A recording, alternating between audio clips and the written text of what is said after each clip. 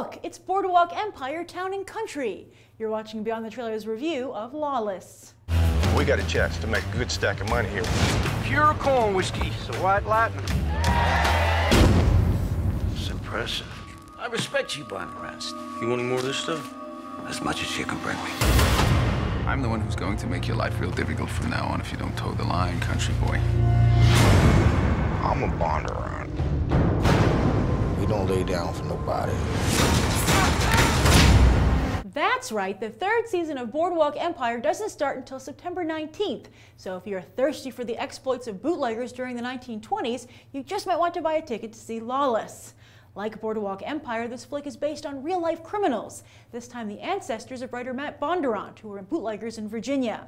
Intrigued by Bondurant's novel, the road director John Hillcoat became attached, and after a bit of an uphill battle putting together the financing, the film adaptation was made.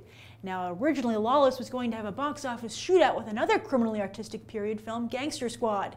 See, that film was supposed to come out the very next weekend, but due to a scene where a movie theater is riddled with bullets, it had to be delayed for reshoots until January 2013.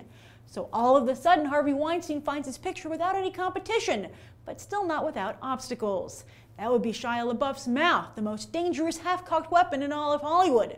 In a desperate attempt to distance himself from the Transformers franchise in Indiana Jones 4, or just because he simply lost his mind, over the last few months Shia LaBeouf has appeared full frontal in an obscure music video, told The Hollywood Reporter that Steven Spielberg is upset with him, but that's okay because he doesn't respect Spielberg, and revealed that he'll star in Lars von Trier's latest film, actually having sex on screen.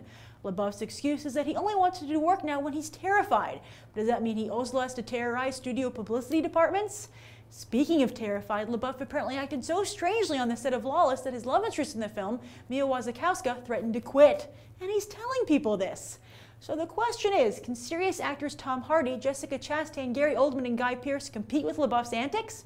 And can Hollywood compete with HBO? Let's go find out. So just like with The Possession across the street, it is a very slow day at the movies. Hardly anyone is here to see Lawless, and those that didn't want to talk about it. But I had one interaction which I thought I would share with you. A gentleman came out of the theater and he said, "Oh, it's horrible. It's a really bad movie." And we were like, "Oh, come talk about it on camera. Share your review." And he said, I had to watch it. Why would I want to talk about it?" And I was like, "So you can warn other people about the movie." And he said, "Let them suffer too." So that's the word on Lawless.